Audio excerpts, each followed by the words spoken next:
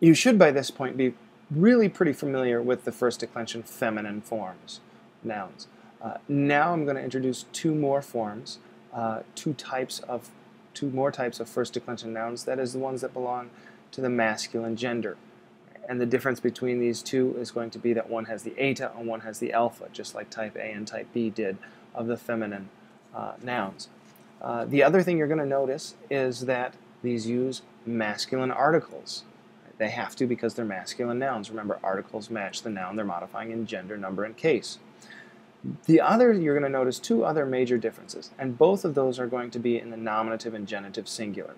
After the nominative and genitive singular, first declension masculine nouns will look just like feminine first declension nouns. So, as review, we had type A of the feminine nouns, like he make, nouns that ended in that eta. He make, tes makes, te make, ten maken.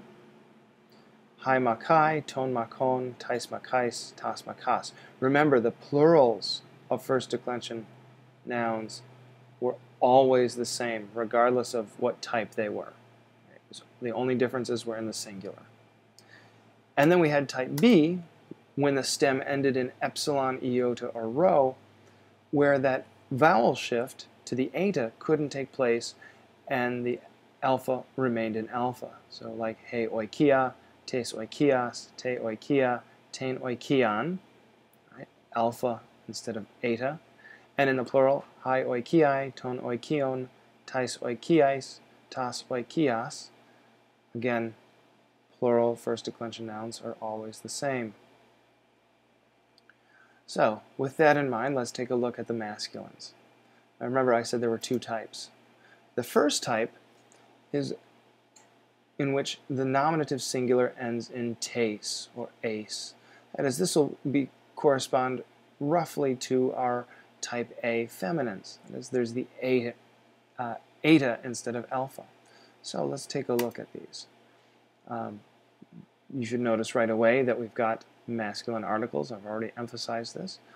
We have ho poietes as our paradigm, the poet. So ho poietes, different. Tu poietu. We've got a very strange genitive singular. But once we get past the genitive singular, dative to poiete, ton poietain, the endings are identical to our type A feminines. Notice the vocative has a alpha there, poieta. That's slightly different. And then in the plural, hoi poietai, ton poieton, tois poietais, tus poietas. Notice again, just like with all other first declension nouns, the plural endings are the same. So really the only differences you're going to notice are in the articles, the nominative singular, and the genitive singular. Those are the only differences for the masculine first declension nouns. And then let's take a look at type B. These are not where the nominative singular ends in as. And the reason they end in as is because the stem is going to end in epsilon, iota, or rho. And remember that vowel shift couldn't happen after stems that ended in these consonants or vowels. So we get nouns like ho neanias, young man. There's our iota and our as. So, ho neanias, tu neaniu, again our strange genitive ending. To neania, ton neanian. Right? So it looks from that at that point like a type B feminine. Hoi neaniai, ton neanion, tois neaniais, tus neanias. Again, our plurals are the same as all other first declension plurals. Notice again the evocative ho neania, evocative singular.